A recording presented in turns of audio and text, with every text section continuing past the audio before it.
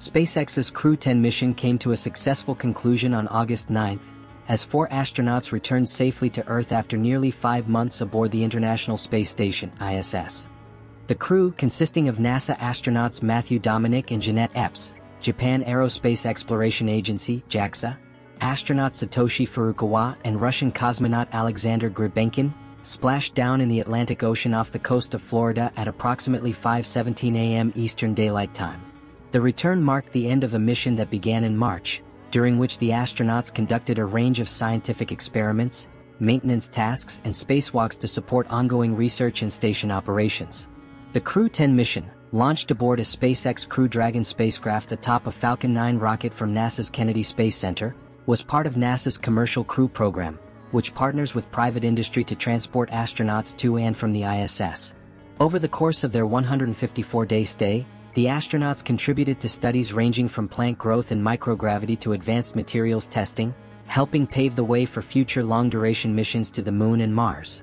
Their work also included installing new hardware, repairing equipment, and upgrading station systems to maintain the ISS's capability as a vital platform for research and international cooperation.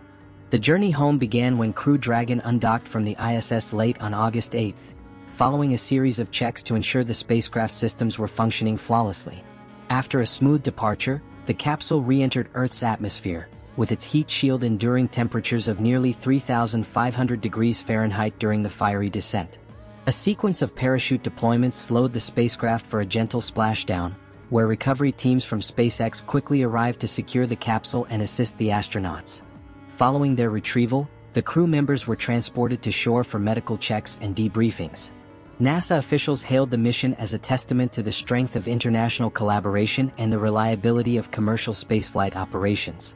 Crew-10's accomplishments on orbit represent the future of exploration, where science, technology, and global partnerships come together to expand our reach beyond Earth, NASA Administrator Bill Nelson said in a statement.